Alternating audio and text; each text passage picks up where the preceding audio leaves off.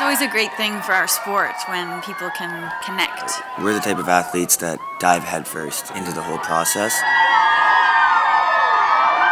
Hopefully the emotions we're portraying are universal and they resonate with people. Everybody should have a Tessa.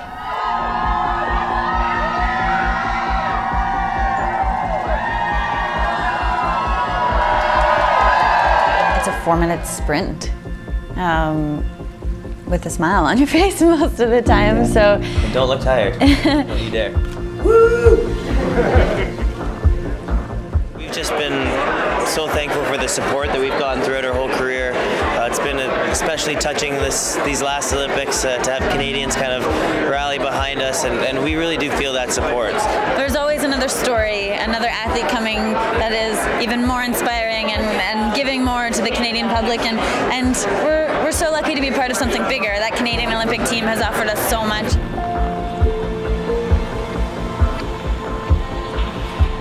It's been a special ride for Tessa and I. We've really enjoyed, it's hard to say we've enjoyed every moment, but it's been pretty darn close to that, and I think that's a testament to Tess, obviously, from where I sit. It's been probably one of the biggest joys that I've had in my life so far to share this with her.